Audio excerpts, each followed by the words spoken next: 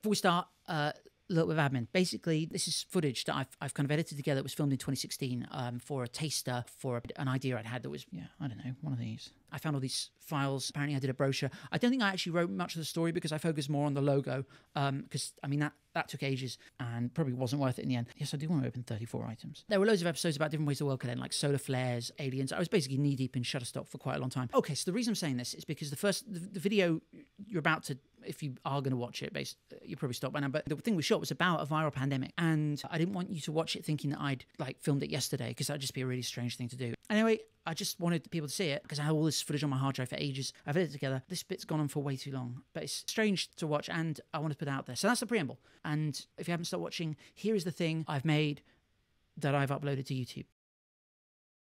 This is the end. I don't want to die.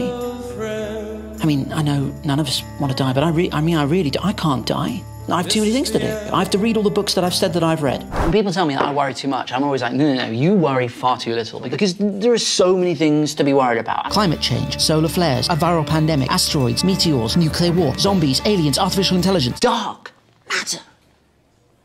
I don't even know what that means. If the apocalypse isn't going to happen, then I don't need to worry. And if it is going to happen, I can prepare. That is what I'm talking about. Lipstick on my cup. That is a pandemic waiting to happen. I'm going to investigate this. I am James Veitch. I'm petrified, and I'm making a TV show. I'm never coming here again. I'm literally... It's all very well just being afraid, but we need facts. And that is why I've come here to the University of South Carolina. During that whole bit, there was just direct sunlight in my eyes. I don't want to be like a backseat driver, man, but I just don't... Is that profesh?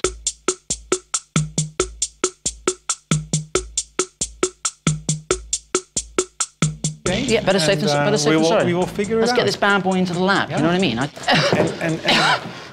I'm okay, it's nothing. Yeah. Sorry. What do you think the chances are of a much worse flu being able to take out the world, I suppose, before we have time? The chances are minute. Really? Yes. But I have some articles here. Ebola scare in city, killed by swine flu, or swine flu spreads. You know what I mean? Those are... And it is the Sun and the Daily News, and it sort of says it all, doesn't it? Well, I've got one from the New York Times. It says, deadly viral pandemic imminent. This is 100% legitimately the end. I mean, I'll be honest with you, I made that one. A friend of mine has a friend who works at the Centre of Disease Control. CDC, yeah. CDC. I was saying, I'm speaking to the virologist, I think we're going to be okay.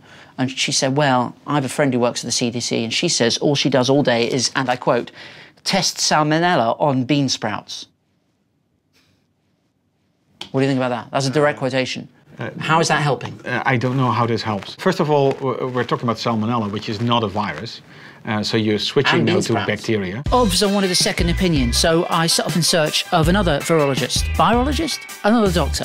Unfortunately, it was quite a big building, and I got lost for about 45 minutes. What is the point of having a hospital? What is the point of having all these rooms if literally no one is... Oh.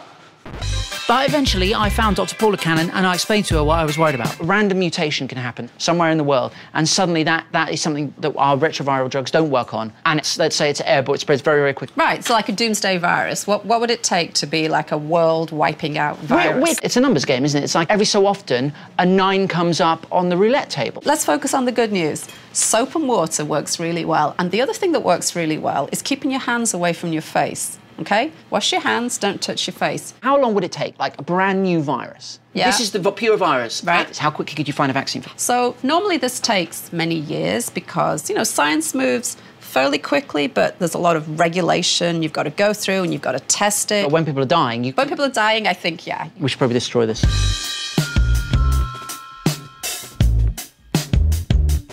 So Dr. Cass thinks that the next kind of pandemic is going to be flu-based. Now, the last flu pandemic we had was the Spanish flu in 1918, and that killed 100 million people. It weren't as many people on Earth, so that was just like a significant percentage of the population. You've got to imagine that now it will be a much larger population, particularly since air travel. We didn't even have much air travel in 1918, loads of air travel. Now, we are screwed. And we're also much more touchy-feely now, so... It was clear the doctors knew what they were talking about, but I wanted to hedge my bets, so I found a guy who could give me some tips on how to survive if the worst should happen. Basically, the man has skills. I don't have skills. I can't even make an omelette. Viruses wipe out the entire world, then I'm going to need to know how how to survive in the world. There he is. Hey, mate. Let's go look at some of the plants around here for food, medicine, etc. Hells yeah, let's do it. Is that what they say in Great Britain? No, Hells yeah? but I don't know why I said that, actually. Yeah, I okay. literally never said that before. But let's go. I'm excited. I look high, I look low, I'm looking everywhere I go, looking for a home in the heart of the country.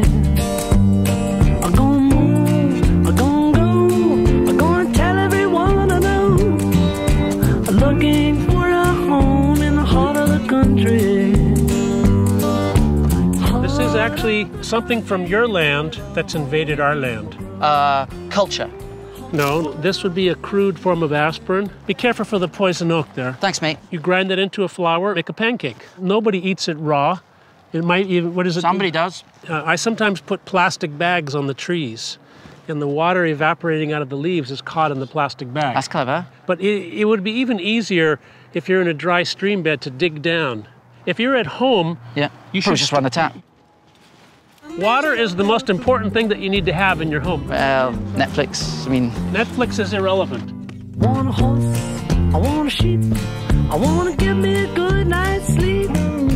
Hold on one second. These are prescription glasses? Okay, we could probably make a fire. The problem isn't I would not be able to see that fire. You give it to your... Who carries tinder in their pockets? That's what I want to know. Everybody does. It's a very different form of tinder. Hold this.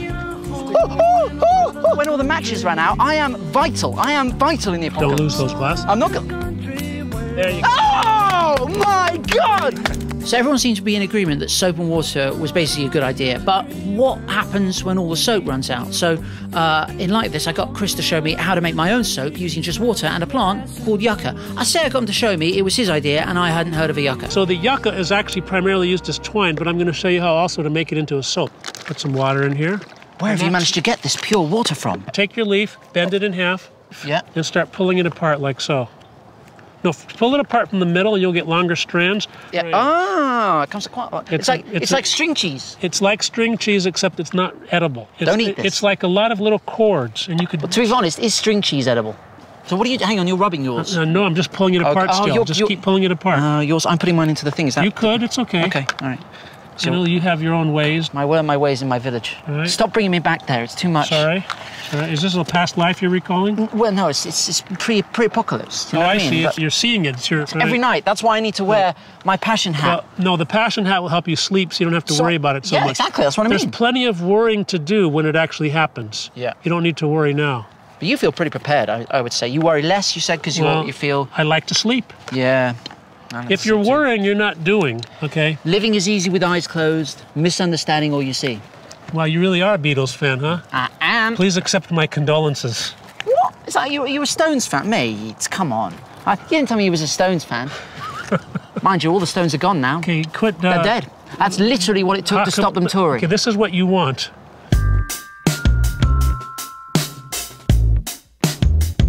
In here, you could take some of mine. You're Thanks, taking mate. a long time to do it. Sorry. Thanks, mate. Take a bunch of this. Yeah, thank you. Take a little bit of the fiber. Yep. Wet it. Yeah. Make some soap. That's incredible. It's incredible. Look at this. So then you wash all of the, the plague-infested bacteria or whatever virus off of your body. You get some lather. Oh, I'm going to... Give it a little bit more water. I have a little bit more soap than you do. Well, you've been doing this. Oh, I'm a better soap maker, huh? Oh, look, I'm getting some of that. That is incredible. So this is just yucca and water. That's literally all of this. Yucca and water. That is lather that I've created with my own hands and a bit of help. And You're quite a guy. You take the piss, but this is actually fairly impressive. I'm starting to be impressed, yeah. I mean, come on, mate. You could dry your hands on the towels that you brought for yourself. I didn't bring them. You're making a comment. Who needs to dry? I don't need to dry my hands on the towels. I'll dry them on the air that comes. There you go. He doesn't free. need. He doesn't I don't need a need towel. white towels. There you go. Okay, I'm going to dump this one. Yeah, get rid of it. You may not like a towel, but I do. I'm not a barbarian. Don't you carry a kerchief to wipe your hands with? If there was a catastrophe in your hometown, do you think you'd be all alone? I mean, there's a lot of people who live there, right? Yeah. So after some people died, you'd have to put things together with whoever was around. I would. I'd reform society. You wouldn't be alone. I don't know about that. But...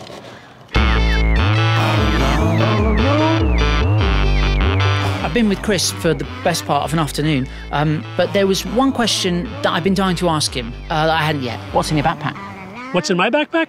Cup, wire, fire starter, some light, water purifier, flashlight, Mylar, an emergency poncho, sewing kit for trade. Just a 50-cent piece, but you never see them. There's a water key, another Leatherman, notebook, another water key. See, I have another pocket here, duct tape, 50 feet of cord. To be honest, that's just a hostage situation waiting to happen. Why do I carry twine? Because that is one of the holy trinity of things that you need. And why is it the holy trinity of things that you need? Because that is something that you said and have told me to remember. Do you have any ideas why I might carry this? Well, if you have a pet, you're going to need to carry it on a leash. Also, Band-Aids, tape, it's camouflage. guys, can you see me? You remove snake venom. You can suck it out. I'm burning! Little knife You call that a knife? and a saw. Here's a... Will you stop bringing out knives? When you leave the house, are you like, because I'm like always just wallet, keys, phone. You're like, knife, knife, Your wallet knife, should article of have- trade, duct tape, Your wallet. knife. The woods are full of toilet paper. What's it called? A leaf. Bit minging though. This is an old computer platter Yeah, it's for a hard drive. yeah. And what do you think this is for? Obviously, when in your pockets, you're going to have sensitive data about the cure. Signaling mirror. Oh! It's always stuff in good to here. keep fresh breath in your pockets. Because I think like people are, when I meet fellow traveller, you don't want to have bad breath. But you're thinking this is Altoids? Yeah. Okay, so you're jumping to conclusions. This is a mini survival kit. Of course it is. The problem is you have to eat all the mints first, and you don't want to do that in a rush. So just take your time. This is just what I normally carry. I have a shell. Shell. Shall we tell me why? Well, it just happened to be in my pack. But I could eat off of it. Quasi knife for small fish. And you have a little... Do they need knives? So a little knife for fish. It's because they've got to survive as well. You know what you could do with one of these? You could use it as a signaling device. Blow harder. There you go. What do I have in here? You know, I hate to say it, but I think that's all there is. I know it's a small, basic. There's so Tiny. much. It's lacking so much. There's it very isn't funny. little here. Okay, so it was clear that I lacked almost all of the things I was going to need to survive. So it was definitely time to get kitted up. So that's where I drove to, and that's why these montages seem to be driving to kind of connect the bits. That was good. That was good. I have a set of skills now. We soaked, we lathered together. What a lovely guy. And also, what? I want him to be my dad. No, don't put that on camera, because progress has been made. Definitely, definitely. And also, guess who's sleeping well tonight? I am, because of the hat. How long has the indicator been on? This is the shop I ended up at, but before I went in, the camera crew did a thing where they shot some B-roll, which is a technical term for the sort of thing that you're seeing now. And I then turned that into, I think, what amounts to an excellent intro. What type of disaster do you want to prepare for? We have stuff for earthquakes, fires, floods, power outages. Okay. Mostly viral infections, virus, pandemic sweeping over the earth. Let's start with water filters. One of the things you're going to want is a filter that's going to do viruses and biological. It literally says viral. This is your filter. And you just pump this. One 4-liter pouch that holds the dirty water, one that holds the clean water. What if I get them the wrong way around? One says dirty. Oh. How am I going to feed myself, Jeff? It has a 5-year shelf life. That's 5-year shelf life water. This has a 12-year shelf life. All you have to do is add water into it. Have you tasted that? This is what astronauts eat. I'm not sure I trust an Italian-style pepper steak that has a shelf life of 5 years. Oh, this is actually 12 years. These cans here, that's 25 years. 25 years?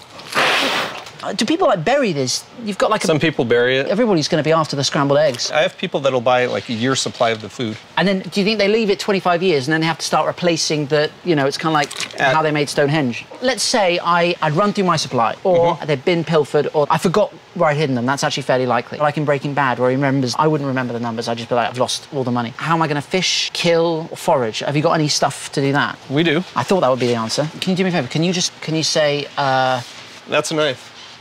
That's not a knife. This is that you in a younger... No, that's Bear Grylls. Any traps for animals, things like I that? don't have traps for animals. That's all right. I'm a vegetarian anyway. Until the apocalypse happens, at which point I might begin to branch out. I think you want to stay away from a big stove. That's not going to be portable. Oh, okay. I thought you were just saying I'm just not responsible enough. Self-survival in the woods, that's one thing. A lot of our customers are thinking self-survival in a house. People will probably come and invade my house because they'll know that I have the scrambled eggs. Battery packs that work off solar power. You could run lighting off of it. Some people take... Throw an end of the world party. You probably have to play that REM song, wouldn't you? If you know... A major disaster, you may not be able to use the hospital. So... Got to take care of it yourself. Having different types of first aid kits or trauma kits. Do a lot of people pick the pink hard hat? Yep. Is that a joke? No. We have people that come in, they're concerned about zombie preparedness. You see what I mean? They'll buy a machete, they'll buy, emergency kit for zombies. Not for zombies, because you don't want to help. How about a hazmat suit? Eye wash, Tylenol, a black stethoscope. That's just cool. Do you have your own personal stash as well? I do. I've been doing this 27 years. I have a lot of supplies. Where are your supplies? Do you want to just tell me the... I know. What do you think? What do you think, Jeff? Like... You could break, pry. I just think I was going more for protect. People want to take my stuff. They want to use my flushable loo. No way, Jose. And I don't mean that in a racial way. I mean that's just the expression. No way, buddy. That's really heavy. I'm gonna get the smaller one. This is more my Look at this cute little guy. Ow! Do you find that things you sell are based on politics? Usually around election season. Yeah. It gets a little crazier. On the one hand, you're like, I don't want the world to end, so I should probably go with Hillary. But on the other hand, business is good.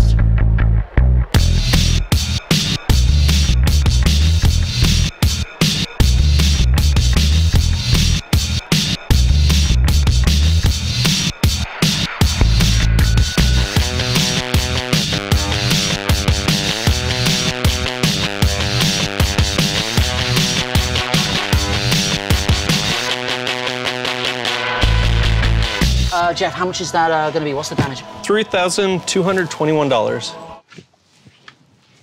Oh, can we at least keep the flushable loo?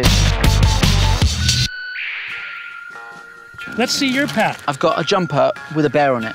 Now, I think at a pinch, this might scare off another bear. Are you joking? People say, YOLO, you only live once. But what is that? Well, exactly. What can I do to make my optimum chances of survival? Wash your hands. This is this little thing with well, it's mainly a Bluetooth. It's a weapon, clicker. right? Okay, but you can also change slides with it, so, it's... Why would you be concerned about changing? What if you have to make a presentation? Oh, my God. Virologist. Virologist. Virologist. Virologist. Let's call the whole thing... Sorry. Can I have everyone's attention, please? We've got a brand new virus. Okay, I need everyone to drop what they're doing and start work on this. And in fact, to give you an incentive, who takes care of this? There must be a plan.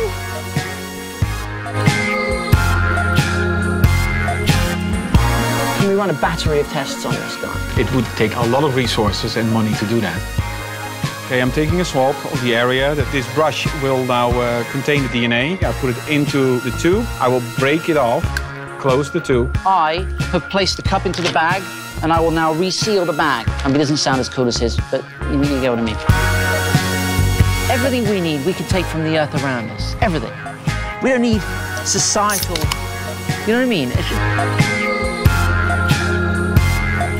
We should probably decide if one of us, if you die, can I eat you? No. Okay. No, I don't want to be eaten. I don't think I would taste very good anyway. It's all good news now, because we left the taps running for 100 years.